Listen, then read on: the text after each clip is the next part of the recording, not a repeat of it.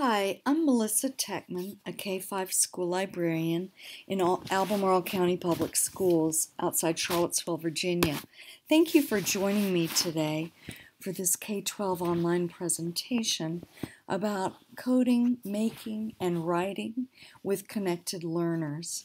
I'm going to talk to you today about using Mozilla WebMaker tools, especially Thimble, an online website maker and remixer, with your students, and I'm excited about these lessons and projects.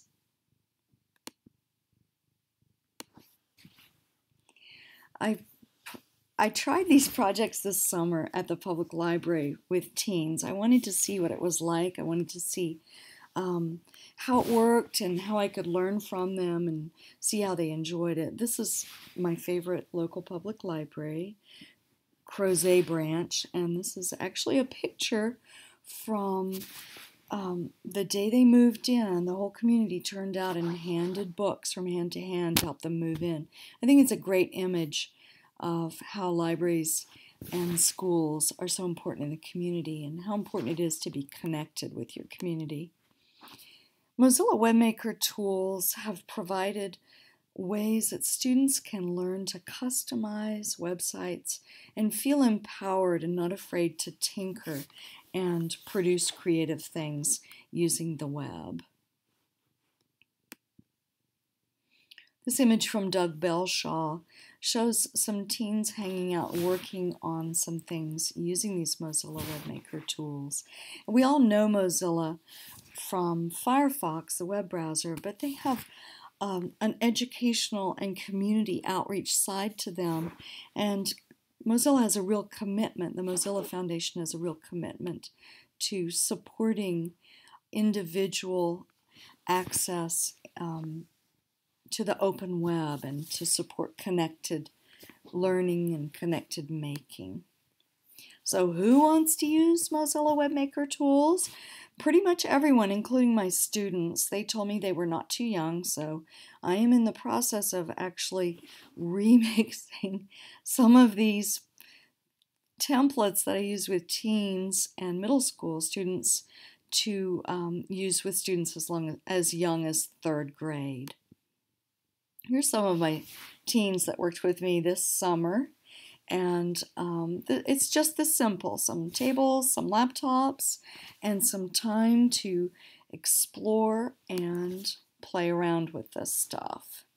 It's helpful to have some paper and pencils and maybe a few inspiring extras like some books or some quotations. But once you get started, they inspire each other and they have a lot of fun.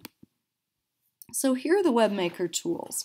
X-ray goggles is kind of a party trick. It allows you to look at the chunks of any website and change them, edit them, swap in images, etc., but you're not changing anything permanently. It's a lot of fun for students to, for example, change the name of their school to their own name. Thimble is the tool that I'll be highlighting in this presentation, and it is a visual website editor and website maker so that you can work online in your browser and customize websites, use some of their templates, remix things that other people have made. Popcorn Maker allows you to do the same sort of thing but with video snippets, and then Mozilla's App Maker just came out this year and I have not had a chance to try that one. Mozilla has web literacy standards for connecting and making things on the open web. My SMART goal for this year is actually to delve into these and align them with some grade level tech competencies and information literacy standards. It's kind of a big job, but I'm hoping that however far I can get, my faculty and other colleagues will benefit. I've seen a lot of interest in this. It's great to have some extra hands when you're doing these projects. as I said, I did this in the public library with teens this summer. I was lucky to have Tim Carrier from Jefferson Madison Regional Library and also Kim Wilkins. I'm on the board of Kim's nonprofit, Tech Girls.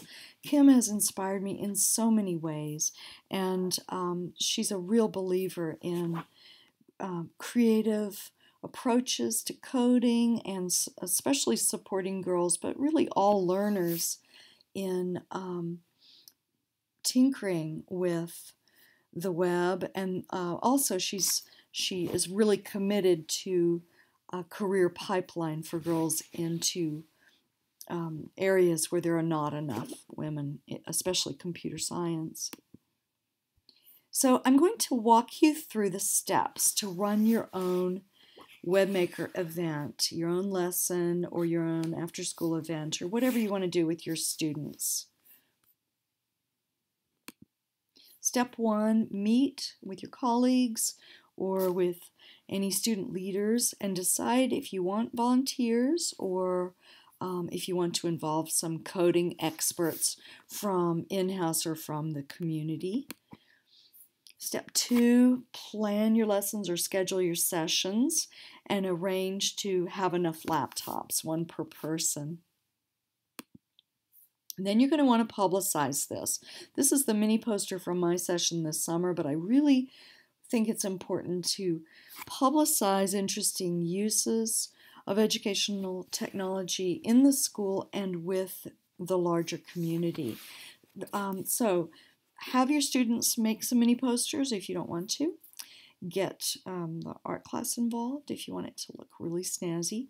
Get your handouts ready for your lessons. And the last slide of this presentation has a lot of resources so that you don't have to reinvent the wheel. You're going to need to send home a parent permission form because the Mozilla terms of service are that you have to be 18 or have parental permission in order to get a free Mozilla account and be able to save your work. Then, in the lesson or the event, have a very brief introduction. Tell the students that although they know Mozilla from Firefox, Mozilla has this whole other side in which they support all kinds of creative endeavors. They believe in connecting people and empowering people to make things online. Then hand out pieces of paper with the URLs for the templates that the students are going to remix, the website where they can learn more, share that info with their families, and then also the URL for the Padlet. You're going to want to project a Padlet that everyone in the room can contribute their finished products to. It really adds to the excitement and the collaboration. Also, provide for further feedback. My teens really did not want to take my Google survey to give me feedback or to suggest ideas for new templates, but they were very willing to email me, and we've had some great further conversations via email. So you never know. See what method they like. Now, those were the steps for running the lesson or the event, and here is the content, what your students are going to be using. This is the starting point. I call it the corkboard.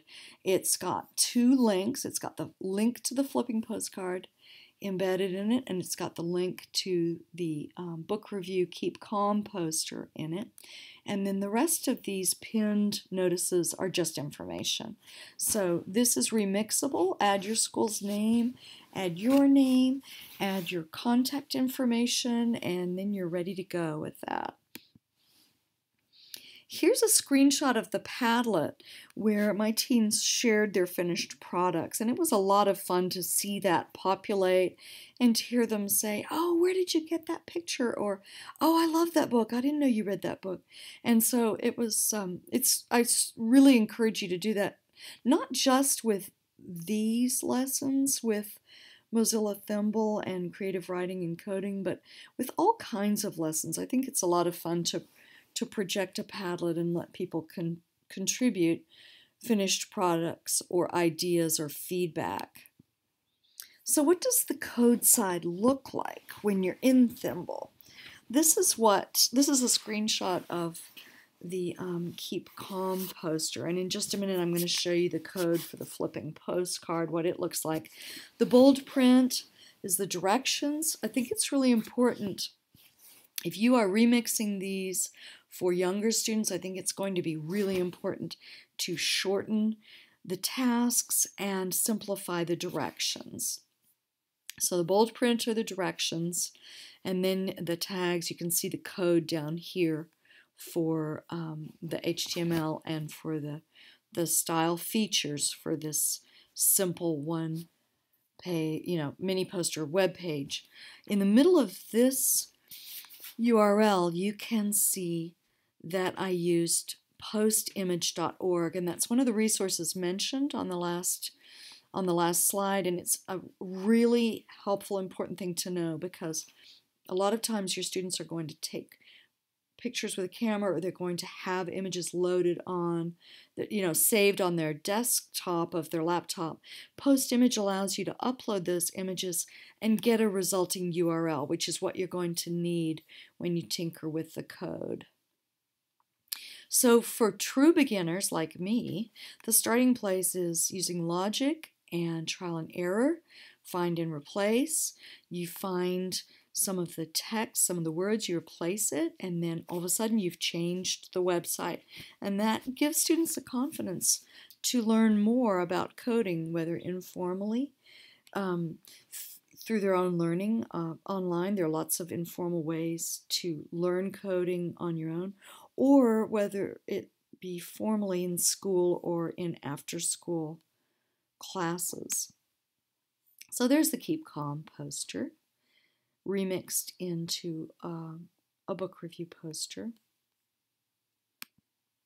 And here's what some different kids did with it. A middle schooler made it into a Keep This Puppy poster, and a teen wanted to stick with the whole book review idea and wanted to give a shout out to a book that she thought was underappreciated. A rising 6th grader made it into an ice cream poster. She worked really hard on this, and she was really proud. A 10th grader helped her with some of the coding.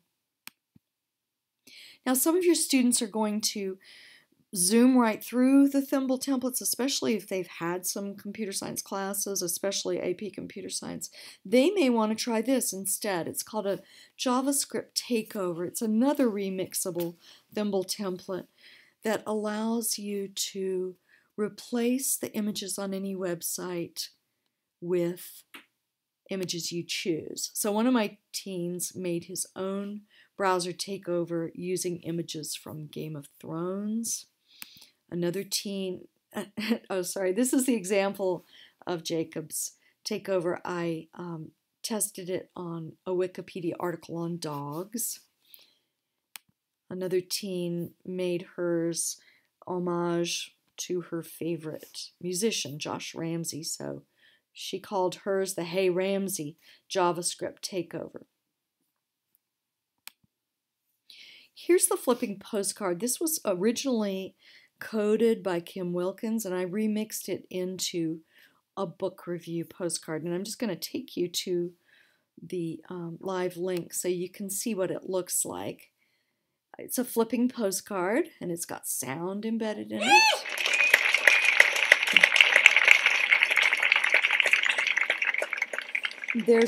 There's the remix button for students to remix it. And I'm going to just hit that remix button so you can look at the code.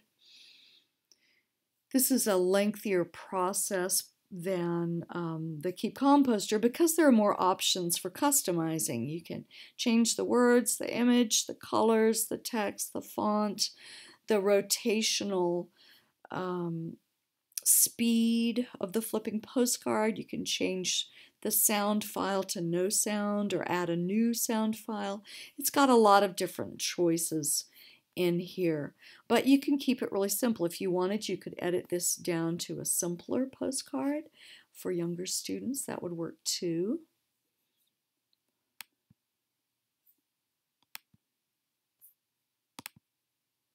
And one of my teens just remixed it back into a basic postcard, wish you were here, and he added some tropical music. This is a template of a poem. This would be a really fun project for creative writing class. They come to class with a poem and they remix this template. I'm just going to go to the live link. I used the template originally made by Kevin Hodgson, a wonderful, generous language arts, middle school language arts teacher. And I added my own poem. I changed the colors and the images. My poem is called Wild China. You can just read it like that by hovering over. But I love the look, and I think students would really enjoy this too. So there are lots of possibilities here to connect your students with other students, with colleagues, with coders, with artists, with writers. There are huge possibilities, and I think it's really important to let your students start brainstorming their own ideas for connecting around these topics of coding and writing in creative ways. Further possibilities, blended literacies. This is a concrete poem that a second grader wrote. I have been mulling this over for a while, and I'm convinced that it would make a really cool kinetic poem if I worked with her to add some circuits and plug it via a makey into a laptop, and then get a teen to do the coding side of it, get a high school student to do the coding side of it, so that as my student touches parts of her poem, perhaps the thimble template would show it moving, or maybe the poem unscrolling. It's wonderful to come up with these creative possibilities. So these are all my resources, and please feel free to contact me, reuse anything on here. There's lots of editable and reusable stuff on here. At the very bottom, you'll see 2 links to some helpful Mozilla sites. Places where you can learn more and places where you can get badges to give to your students. So dive in, start anywhere, have fun, and you'll be amazed at what your students do. Thank you so much for joining me.